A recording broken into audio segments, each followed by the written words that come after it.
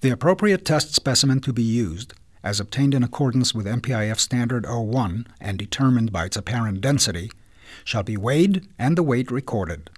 The group of sieves selected shall be assembled in consecutive order based on size of openings, with the sieve having the largest opening placed at the top and the assembly completed by a solid collecting pan placed below the bottom sieve.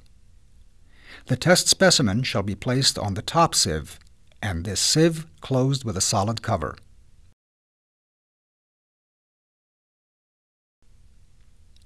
The sieve assembly shall then be fastened securely in a suitable mechanical sieve shaking device and operated for 15 minutes.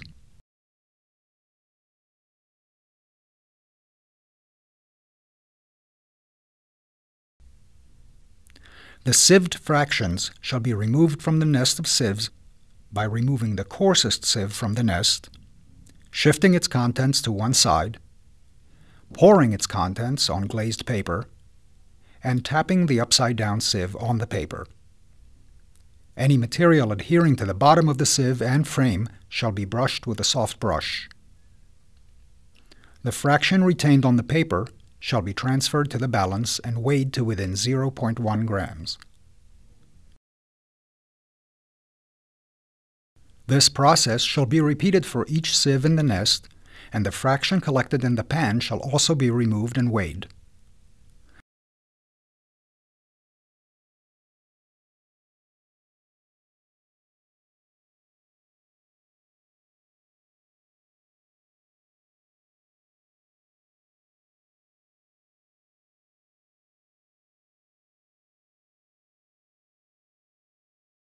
The sum of the masses of all the fractions shall be recorded, and if less than 99%, the test should be rerun.